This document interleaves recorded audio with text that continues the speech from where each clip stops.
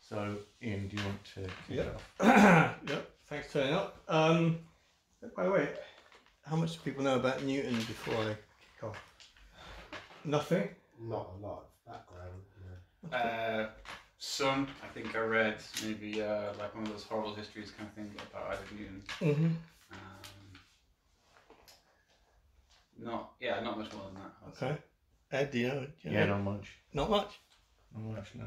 This is not sarcasm. I generally thought you knew everything about everything.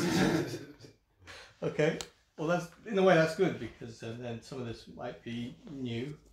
So let me kick off. 1665, Isaac Newton left Cambridge to return to his family home in Lincolnshire to escape the worst outbreak of bubonic plague since the Black Death of 1348. And his next 3 years were spent in productive isolation. And during this period, he demonstrated that white light is composed of coloured light. He explained that the same universal law of gravity governs the movement of heavenly and earthly bodies.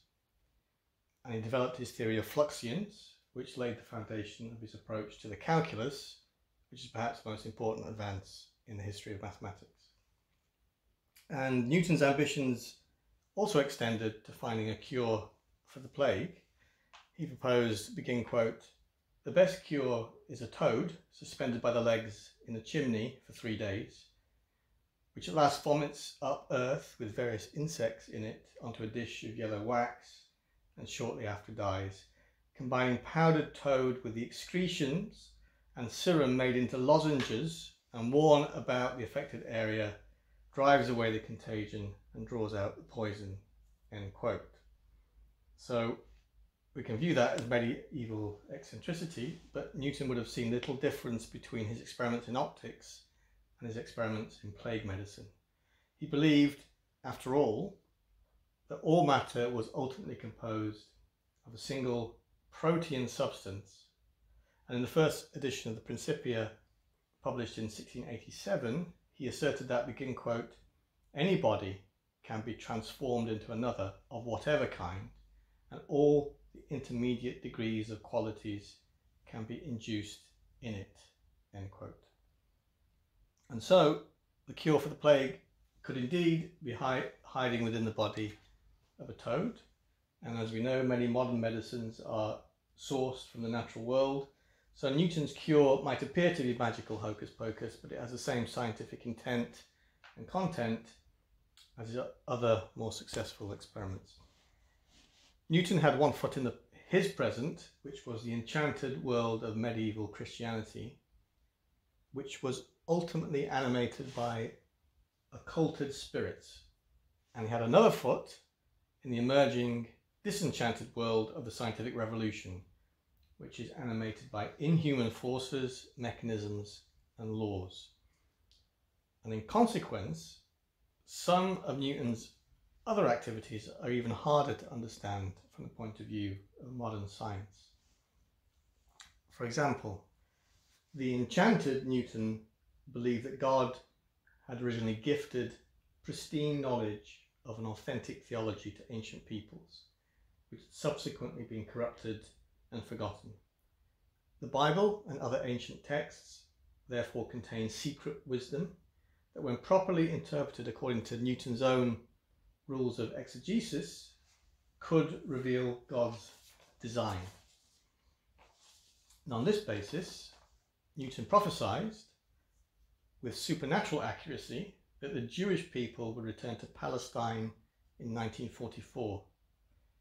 He also prophesied that the world would end in a transformative apocalypse no earlier than 2060. That's good news for some of us.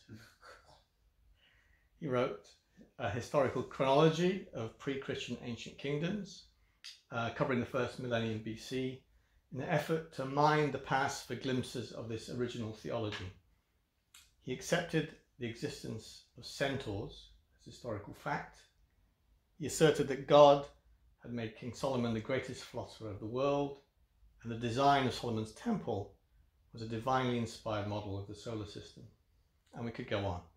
Newton was a spooky fellow, and to our modern minds presents a beguiling mixture of extreme irrationality and rationality. And so this enchanted Newton, it became something of an intellectual embarrassment to the more disenchanted intellectual environment of the Enlightenment and the Industrial Revolution. And this spooky side of Newton was buried. It wasn't until the 20th century and the rediscovery of Newton's non-scientific manuscripts that a fuller and more complete picture was re-established. And the turning point was Keynes's, the Economist's 1946 declaration after reading Newton's alchemical manuscripts that Newton was, begin quote, the last of the magicians, end quote. Because for Newton, the entire universe was, quote, a cryptogram set by the Almighty, full of occult secrets for those able to decipher them, which could restore the lost primordial knowledge, reveal God's design, and precipitate a new Jerusalem. Newton aimed to understand nature in order to understand God's design, and his scientific work on mechanics, gravity, chemistry, optics, and the calculus were all pieces of this universal puzzle.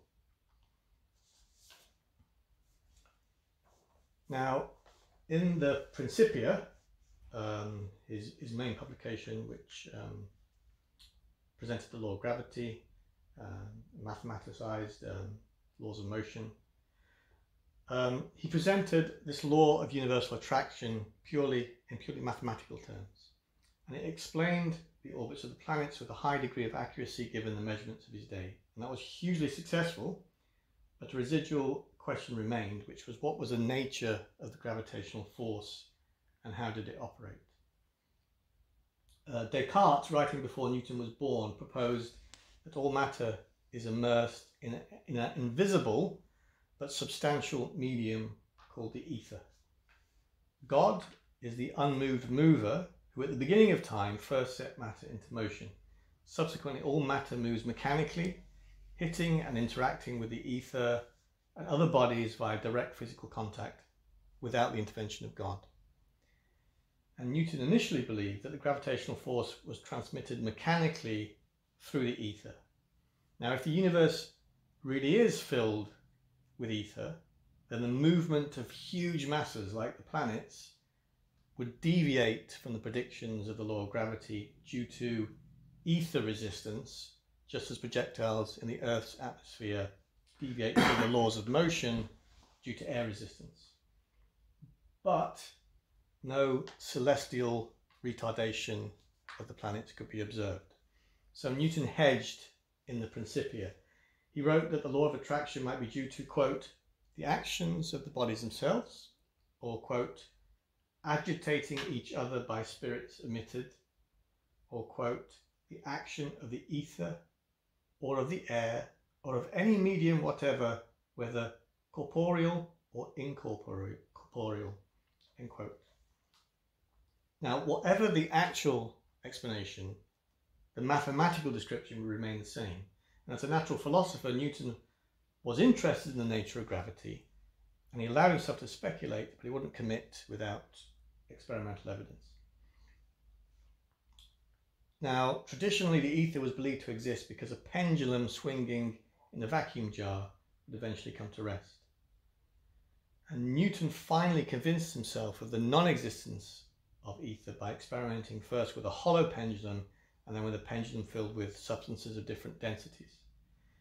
If the ether existed and interacted with matter on the smallest scales, on all scales, then a filled pendulum should come to rest more quickly than a hollow one, but he observed no such effect. And so his vision of the universe shifted, and he began to view it as composed mainly of empty space. And that meant that the law of attraction implied action at a distance, and matter affects matter without mechanical contact. So he needed a new kind of causal explanation, which was non-mechanical, in the sense of not passively responding to already existing motion via direct contact.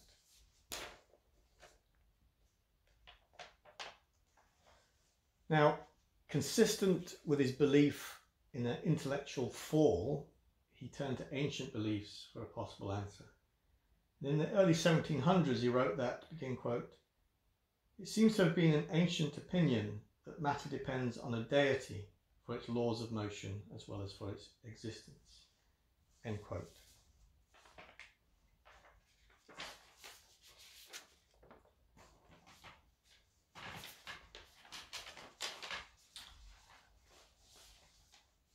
Now, Newton was a Christian, but his precise theological views were quite unorthodox. Most Christians uphold the Trinitarian doctrine that God has three forms: Father, Holy Spirit, Christ, but nonetheless is one being, uncreated and eternal. But early Christian views were much more diverse. So the Bishop Arius, who lived in Alexandria in the 3rd century BC, held that Jesus was the Son of God, but was created in time, and therefore Christ was not identical and co-eternal with God, but a subordinate emanation. This view was eventually condemned as heresy by the Council of Nicaea in 325 AD. Newton's close study of the Bible convinced him that there was no scriptural support for Trinitarianism. And although Newton accepted the possibility of events that defied human explanation, such as the miracle of turning water into wine, he couldn't accept the mathematical impossibility of the Trinitarian doctrine where 1 equals 3 and 3 equals 1. And Newton therefore became convinced of the correctness of Arianism, and he viewed the Trinitarian theology of the Roman Catholic Church as a corruption of the original and authentic theology.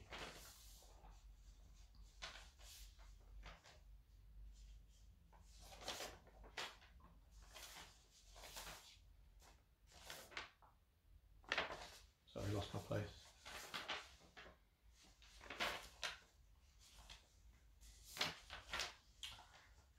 So the idea that an active agent, the superhuman will of a god, explained action at a distance was consistent with Newton's Arianism, in which Christ was God's first creation with a purely spiritual body.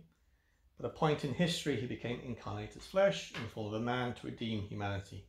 Christ's death on the cross, his resurrection, actually returned Christ to his original spiritual form, and therefore Christ always was a kind of animating spirit of the world, or logos, present everywhere, but occulted, mediating between God and his creation, enacting his Father's will. Newton speculated that it was the invisible hand of Christ who enforced the law of gravity, who literally moved things around. And this spookiness of Newton's theory of gravity was noted by Leibniz, who wrote that, begin quote, "The rebirth in England of a theology that is more than papist and a philosophy entirely scholastic, since Mr. Newton and his partisans have revived the occult qualities of the school with the idea of attraction." End quote. I'm sure that wasn't really Leibniz's voice, but there you go. So for Newton, the movement of celestial bodies is therefore not merely mechanical, but it's also spiritual. Newton's Christ was a cosmic Christ, like a universal animism, which he believed was present not just in the heavens, also in mundane matter upon earth. And around 1667, Newton therefore turned his attention to alchemy, which would keep him obsessively occupied for over 25 years. So let's just turn to Newton's alchemy for a moment. So the Emerald Tablet is a short fragment dating from between 200 and 300 AD, supposedly written by the mythical figure Hermes Trismegistus, which means Hermes the thrice great. And Hermes is not a person but a Greco-Egyptian god, and therefore the Emerald Tablet, supposedly, like the Bible, is of divine origin. Now Newton translated the Emerald Tablet and wrote a commentary on it. And the tablet contains this famous line, which you may have heard of, begin quote, "That which is below is like that which is above, and that which is above is like that which is below," end quote. And that line continues, quote, "To do the miracles of one only thing, and as all things have been and arose from one by the mediation of one, so all things have their birth from this one thing by adaptation," end quote. That is actually Newton's translation. So Hermes, the god, seems to be telling us mere mortals that all the miracles of nature are the progeny of an original mercurial one, and therefore everything inherits the one's fundamental and universal properties, and in consequence nature is self-similar at all scales. Now, the Hermetic literature is full of occult affinities between things that we would now consider disconnected. On the other hand, we now take the unity of the laws of nature for granted, and we can view Newton's laws of motion, which unify Kepler's celestial mechanics with Galileo's terrestrial mechanics, as a vindication of this Hermetic proposition that the microcosm and the macrocosm are fundamentally similar. An alchemist, due to the influence of Hermetic metaphysics, dreamt big. Many believe that all substances were formed from a primordial, singular, original substance. And if all emanates from an original one, then starting with mundane materials in the laboratory, we might be able to reverse that process of emanation and gain access to philosopher's mercury, which is a godlike substance with the magical power of pure potentiality. So alchemists dreamt of discovering an elixir of everlasting life, a universal cure for all illnesses, and worldly riches by transmuting lead into gold. Newton adopted the alchemical pseudonym One Holy God, and he spent 25 years in furtive chemical research, holed up in a wooden shed adjoining his room in Cambridge, slaving in semi-darkness over a hot furnace, surrounded by shelves laden with alchemical texts, glass jars, crucibles, retorts. Newton wasn't really interested in worldly riches. He wanted to understand how the world worked, and he had an open mind, always ready to alter his beliefs in light of new evidence. But given his faith, the possibility of distilling a godlike substance from the mundane forms of everyday life must have been a siren call. Newton wanted, as he described it, to get at, quote, the fire at the heart of the world, end quote. So once again, Newton's Arianism enlivened his scientific investigations with metaphysical speculation.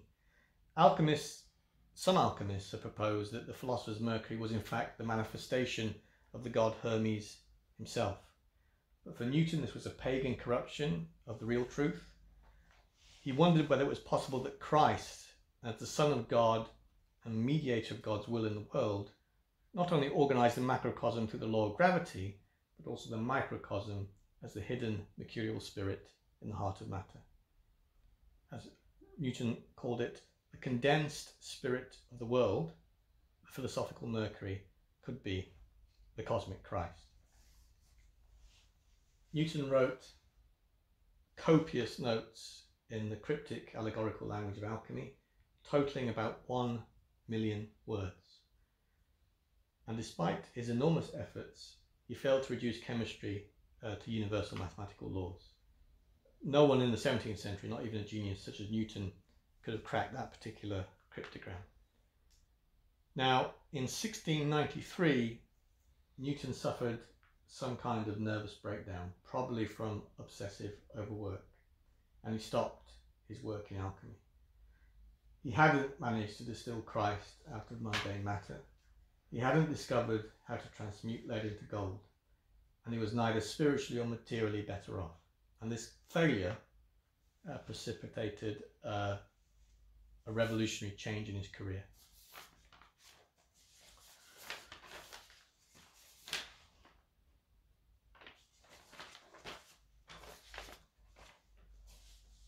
So in 1696, when he was 54 years old, Newton accepted an offer to become warden of the Royal Mint. He left Cambridge and the academic life and took up lodgings in London and started a new career as servant of the Crown. At that time, England's silver coins were very old and worn out, and they were easy to counterfeit, and so no one trusted their metallic content. Prices were inflating to compensate for counterfeit coins. Workers were getting upset and rioted when paid in coins made from tin or coins clipped to almost nothing. Commerce of the nation was under threat. And so Newton was therefore charged with recoining the nation's currency and establishing a trustworthy monetary standard. And that meant withdrawing the old coins, manufacturing high quality new coins, and cracking down on counterfeiting. Now, he took to this task with his usual obsessive energy. For example, he conducted time and motion study of coin production. He proposed changes to increase the efficiency of production. He opened up new mints up and down the country. He put his alchemical studies to use by ensuring strict quality control of the minting process. He introduced new milled coins, which reduced clipping, did loads of things. But counterfeit coins still remained a problem. So Newton personally tracked down counterfeiters, following leads into public houses and brothels. He conducted hundreds of cross-examinations of suspects who were typically poor and desperate people. And his evidence led to the hanging of 27 people between 1697 and 1698. And the worst offenders were publicly hung, drawn and quartered. So in the space of a few years, Newton had revolutionised the operations of the Royal Mint. He was promoted from warden to master. He became an MP. He was elected president of the Royal Society. He became wealthy. He received a royalty percentage on every minted coin. So although Newton the alchemist failed to transmute lead into gold, Newton the moneyer succeeded in transmuting ordinary metal into the currency of the realm, and in doing so received a share of the state's seigniorage profit. So perhaps Newton was not only the last magician, but the first truly successful alchemist. In Newton's 21 years at the Mint, he seems to have mainly concerned himself with the proper physical medium of money, its substance, its weight, compared to its nominal value, how to manufacture it. Collected foreign coins, analysed their composition. He did express economic opinions to Parliament. For example, he believed that issuing unbacked paper money might stimulate commerce. But he didn't develop any significant economic theory. He focused entirely on the physical, not social properties of money. For example, the nature of economic value never seemed to trouble him at all. So in the divine cosmos, a universal animism reigns which imposes a beautiful order. But in the profane world of economics, populated by chisellers, clippers, counterfeiters, and market hagglers, and where, as Newton wrote, quote, he could not calculate the madness of the people, end quote, it was only sovereign state power and Puritan morals that prevented social breakdown. The world of money was godless, and there were no occult properties for Newton's intelligence to discover. So let me come to a close and propose a few themes that we might like to consider. So Newton combined medieval faith with this emerging scientific materialism. He was careful to separate his mathematical and experimentally verified natural philosophy from his theological metaphysical speculations. But for him, mechanism and spirit were real, and so Newton oscillated between material and spiritual explanations. For Newton, matter is passive and lacks will or cognition. Once set in motion, off it goes, predictable and clockwork-like. A spirit, in contrast, is active and it has a will, has a design. It can be the cause of new motion. Christ, the occult spirit of the world, might act upon passive matter and be the ultimate cause of action at a distance, actually be the mercurial spirit that shapes and governs the many forms of matter and occasionally enact miracles. The idea that some mechanisms, in virtue of their causal structure, might have a will and be the actual cause of new motion would have been an alien thought to Newton. So too would be the proposition that all gods, big and small, might have a purely social reality. Newton discovered universal laws in nature, but believed that an occult spirit ultimately enforced those laws, but he didn't really know how. And this strict demarcation between mechanism and spirit probably made it easier for the subsequent Newtonian revolution to drop those spirits altogether and become purely mechanistic, full of laws without agents of the law. And although Newton didn't develop any economics himself, Adam Smith's The Wealth of Nations, published some 50 years after Newton's death, was directly influenced by him. Smith proposed that market prices gravitate around their natural prices, sometimes above or below, but always near their, quote, centre of gravity, which was determined not by the haggling in the market, but by cost of production. Smith, following Newton, viewed the economy as a law-bound system of matter in motion. But Smith's laws of economics were mechanistic, not animistic. The invisible hand of the market only metaphorically suggests the intervention of an occult will that orders passive matter. For Smith and his modern followers, the invisible hand is merely the unintended consequence of individual human wills pursuing their own rational ends. God is not mentioned once in The Wealth of Nations. Commerce, of course, has a moral dimension, but Smith thought it should be free from the interference of religion, especially extracting tithes, which, according to Smith, hindered the improvement of land. Capitalism then went on to obliterate all religious obstacles to its growth and dominion. John Desaguliers, member of the Royal Society and Grand Master of Freemasonry in England, was an energetic promoter of the Newtonian system, and he gave hundreds of lectures and demonstrations to promote it. He wrote an allegorical poem called The Newtonian System of the World, the Best Model of Government. And in it, he proposed that the universal laws of attraction, which achieved order in the universe, could also achieve a just and harmonious society where liberty and mutual commerce was maintained with mathematical precision, overseen by a limited monarchy. So the enchanted world of Newton, where Christ was universally present in all things, was retreating, and this new bourgeois realm of economics was an entirely secular affair, rationally and spontaneously organised by impersonal and natural laws, and a new myth of a disenchanted realm of economics, modern and entirely free of medieval and religious superstition, remains with us down to this day. And there I will stop. Thank you.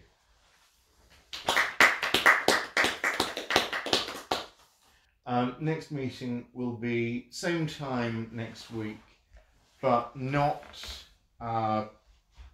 here. It will be in the town hall at 7:30 on Thursday. That's Thursday the 16th, when the topic will be 17th century calculating machines. That then brings this run of meetings to an end, and we'll have we'll have 3 meetings then. We won't be doing them weekly any longer for a while, but we'll have 1 meeting in each of July, August and September. The dates, venues and topics will be announced imminently, but I can't give them to you yet. But watch this space or some other space. I think that's it for parish announcements. So, Ian, over to you to reply to any points that you'd like to from the discussion. Thanks for that discussion and the questions. I actually find this kind of stuff intensely interesting, so I could talk about it for great length. I'll try not to, though. So, Ed, do you think we should discuss the nature of the Holy Trinity? Not land, labour and capital, but actually the Holy Ghost, God and Christ. Let's talk about that for quite length. Yeah, I mean, I'm not going to step into the history of doctrinal debates of Christianity because I don't know much about it. Newton's Arianism, how much of an issue?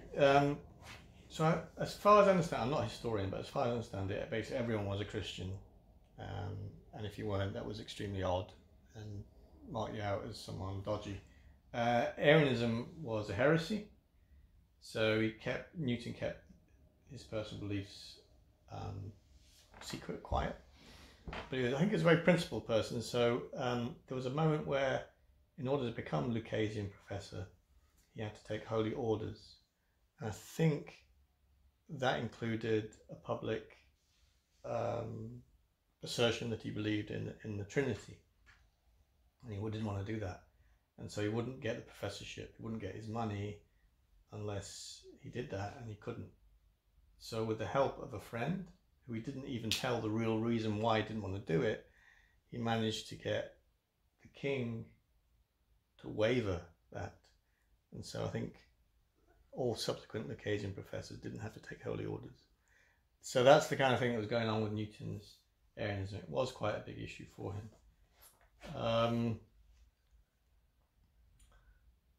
Is quantum gravity and string theory better than the theory of ether? I think the consensus is yes. Do I know much about quantum gravity and string theory? Probably no, I don't really. I mean, I'm aware of it. I haven't studied it. As far as I understand it, it's a hot topic, explaining gravity and unifying it with quantum mechanics. So it's the nature of gravity. It remains a bit of an oddity in modern physical theory. It doesn't quite fit into the picture, or the other part of the picture doesn't fit into it. So it's still an ongoing issue. What is the real nature of gravity? What did Newton mean when he said spirits could be the cause of new motion? Well, to answer that question properly, I'd have to go back to the sources and really research it. But my guess is that it's quite simple, which is matter is passive. Spirit, like God or Christ, is active with a will. I don't think the word cognition is right, but it's mind-like, and it can originate new events in the world. It can be the unmoved mover. It can be the original cause of new things. It's not previously caused by other things. I think that's the kind of thing that's meant there.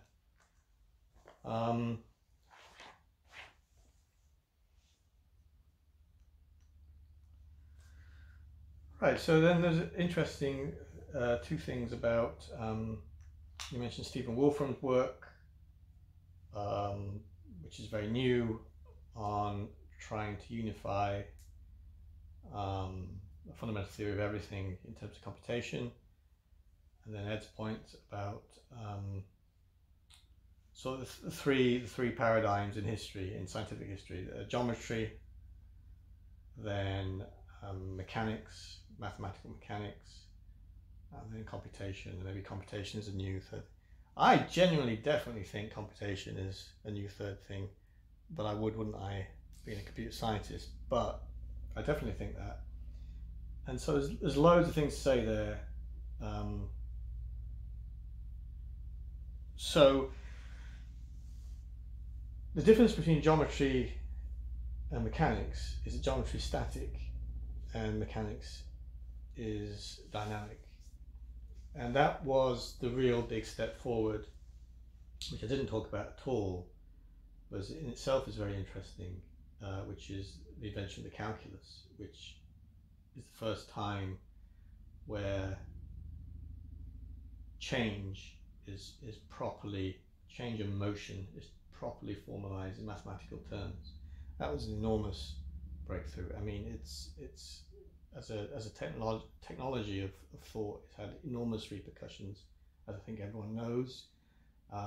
Very recent, latest example is all the advances in AI and neural networks. It's just the calculus. Backpropagation is just an application of Newton's chain rule, but on a massive scale. So the calculus is still reverberating around and having massive consequences. Newton, when he first introduced his laws of motion in the Principia, communicated in a geometrical manner. He didn't present his theory of fluxions. He used more the method of exhaustion, geometrical method of exhaustion, which comes out from Galileo and earlier.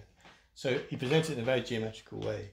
And the magic of the calculus, he didn't really publish and kept quiet, and was still kind of pulling it out his pocket to like solve mathematical puzzles late in life, which other people couldn't solve, contributing to the idea of his incredible genius.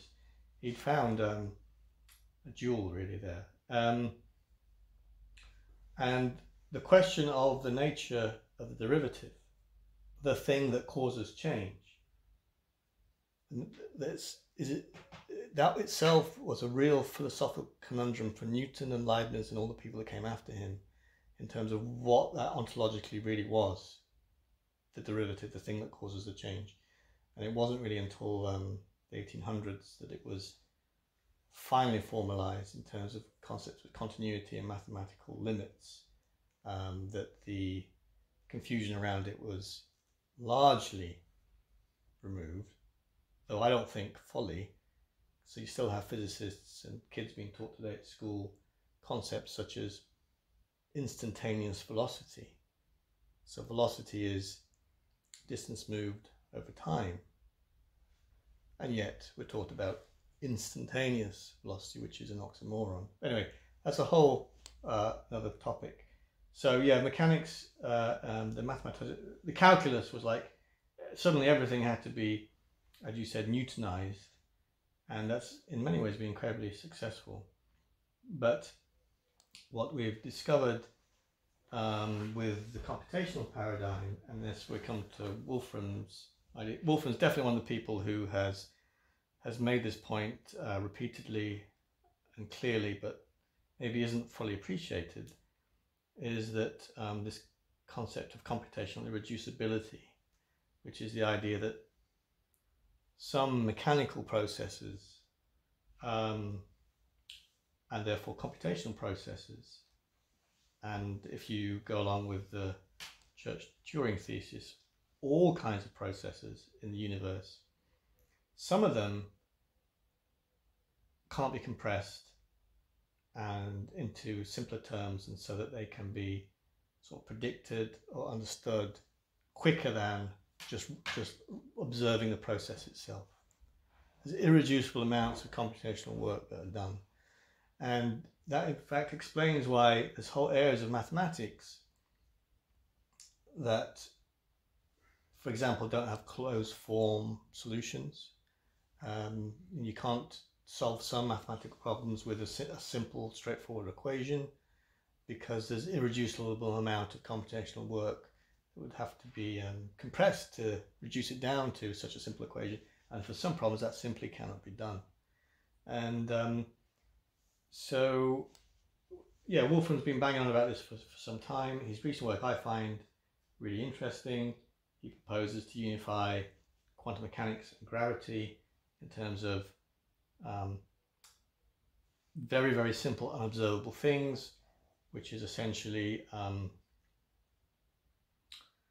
he views the universe as a huge parallel rewriting machine that operates on a graph structure which represents both time and space. And from this very simple computational starting point, he and his collaborators are able to deduce macro laws that are very much like laws of quantum mechanics and laws of general relativity. That's very interesting stuff. I like it. Whether it will gain traction in the physics community, I have no idea. But that's just an example of how I think computation has that kind of universal explanatory reach that geometry had and mechanics had. But of course, it doesn't mean that 200-300 years from now or longer there'll be something else that comes along that is better.